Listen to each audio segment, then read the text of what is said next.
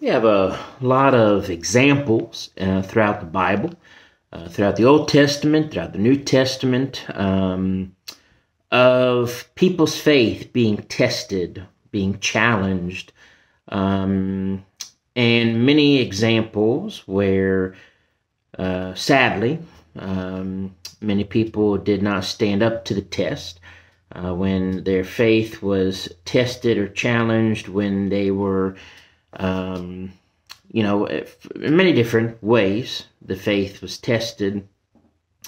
But many examples throughout the Bible, they were unwilling to continue on in faith. But then we have many other examples throughout the Bible of men and women whose faith was tested, and they proved themselves faithful no matter what. And today I want to look at one example that always just is a powerful reminder of the kind of faith that we are to have in God. And the example I want to look at today is one time in the life of Abraham. There are actually several places throughout the life of Abraham that we could go to see his faith tested.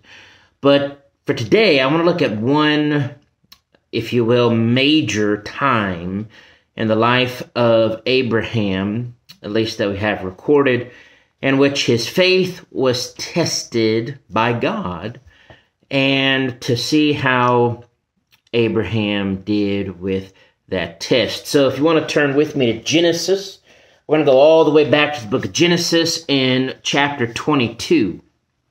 Chapter 22 of Genesis. You can listen along now, kind of quickly leading up to this chapter. Of all the things, God, called Abraham to do and to trust in God, and many different ways Abraham's faith was tested. But we know that God had promised Abraham and Sarah a child, promised Abraham an heir. Although Abraham and Sarah could not have children, God was going to miraculously one day in God's time bring them, or provide them one, give them the ability to have a child. And so God had promised this child to Abraham, and God didn't give Isaac to Abraham and Sarah, did not allow them to have or to give birth to Isaac for quite a while after the promises were made. And then finally Isaac was born, and Isaac was growing up, and a wonderful, joyous time for Abraham and Sarah, and in enjoying Isaac and him growing up and the promised child of God, and whom they loved. But then we come to Genesis 22. Genesis 22. I want to go ahead and read it, and then we'll talk a little bit more about it after we read through it, just to remember what happened, and it's in case we haven't read it before. So Genesis 22, beginning in verse 1, that it came to pass after these things that God tested Abraham. God tested Abraham and said to him, Abraham. And he said, Here I am. Then God said, Take now your son, your only son, Isaac, whom you love, and go to the land of Moriah, and offer him there as a burnt offering on one of the mountains of which I shall tell you. Can't imagine Abraham's reaction to that. God coming to Abraham, calling him, and then saying, I want you to go sacrifice your only son whom you love. But Abraham rose early in the morning and saddled his donkey, took two of his young men with him and Isaac his son, and he split the wood for the burnt offering, and arose and went to the place of which God had told him. Then on the third day Abraham lifted his eyes and saw the place afar off. And Abraham said to his young men, Stay here with the donkey. The lad and I will go over yonder and worship, and we will come back to you. So Abraham took the wood of the burnt offering and laid it on Isaac his son. And he took the fire in his hand and a knife, and the two of them went together. But Isaac spoke to Abraham his father and said, "My father." And he said, "Here I am, my son." Then Isaac said, "Look, the fire and the wood, but where is the lamb for a burnt offering?" And Abraham said, "My son, God will provide for himself the lamb for a burnt offering." So the two of them went together.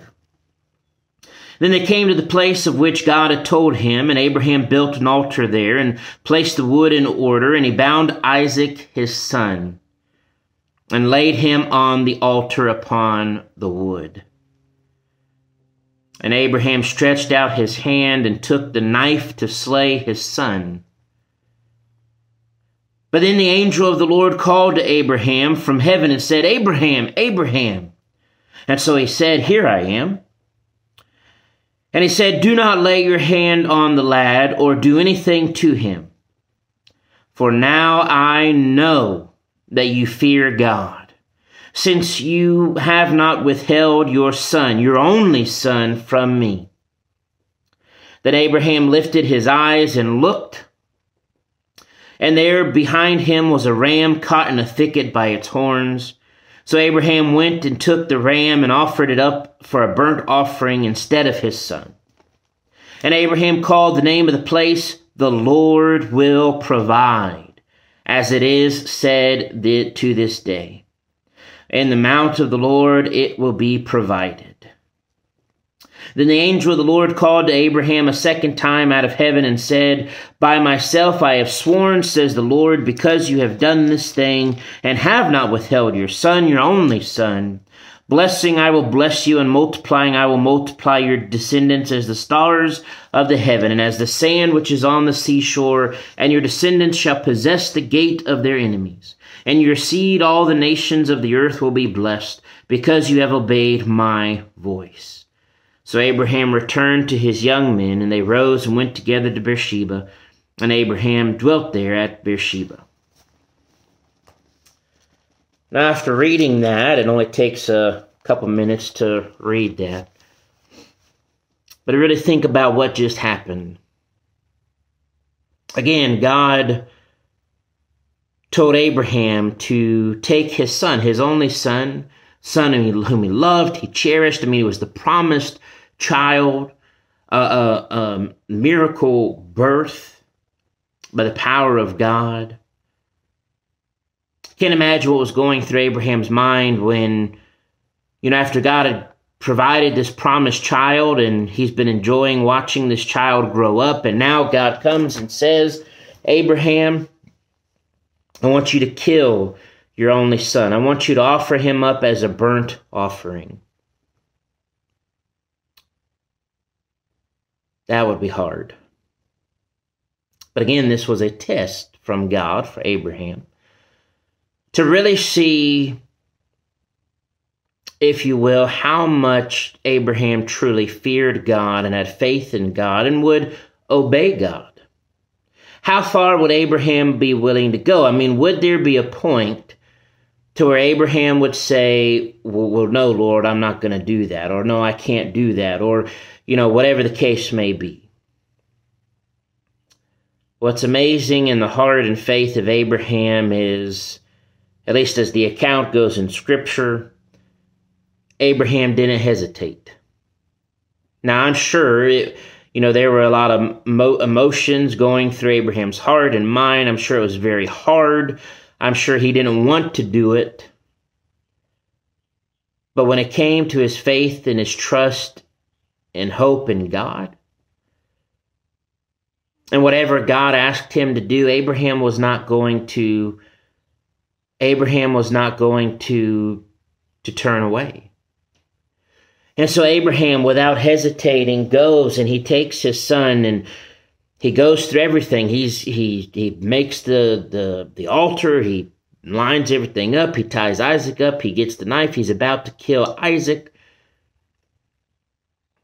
And God, the angel of the Lord, calls out and stops Abraham. He says, "Abraham, don't do it now. I know Now I know that you fear God, for you would not withhold your son, your only son, whom you love, from me. I'm always reminded by this example of Abraham, and for myself and for all of us, today our faith is going to be tested and challenged in many ways. Just like for Abraham. And maybe we're not going to face, obviously, situations like this necessarily. But when it comes to the will of God in our life, when it comes to what God has called us to do, how God has called us to live, the sins that God has called us to give up, the life that God has called us to, the sinful life God has called us to turn away from, to put our faith and our hope and our trust in God. And I think of this in Abraham's example, and I ask, is there anything I would be unwilling to do for the Lord, that the Lord is asking me? And we all need to ask ourselves this and be reminded and say, is there anything the Lord is asking of me that I am unwilling to do? Is there some sin in my life that I'm unwilling to give up? Is there something God asks me to do in my life that I'm unwilling to do? Our faith is going to be tested like Abraham. The question is, how are we going to respond? And I think if we're not careful, there may come something down the road where maybe we're not willing to do it. And we got to make sure that our faith and our trust and our love for God, our fear for God, is true, is complete, so that when those tests come, we're not going to back down. So that instead, when our faith is tested, we will be proven true, so that, like the Lord said of Abraham, I know that you fear God, because you would not, or because you were willing to do what God said. And there are too many people in this world, and even those who claim to be Christians, or those who claim to love God, believe in God, have faith in God, but then when it comes to doing what God commands them to do or asks of them, they're not doing it. And that's just not going to work with God. God is looking for us, for all of us who claim faith in Him, to live it, to prove it, to truly follow Him in all that He asks us to do. And let's make sure we have that unconditional faith. Let's make sure we have that faith that is going to do whatever God calls us to do, whatever He commands us to do in His Word, that we're ready. We're ready to obey. We're ready to serve God, to love Him, faithful to the end. And one more thing. I don't think we can really go from this example and not think of Jesus and not think of what God did. Yes, God asked Abraham to sacrifice his only son, whom he loved. But God didn't make him actually do it. God ended up allowing Isaac to be spared. But let's remember that it is God who was willing to send His own Son, whom He loved, to be sacrificed for our sins. And God did not spare Jesus from that. And He did that, God did that for our sins, to save us from our sins.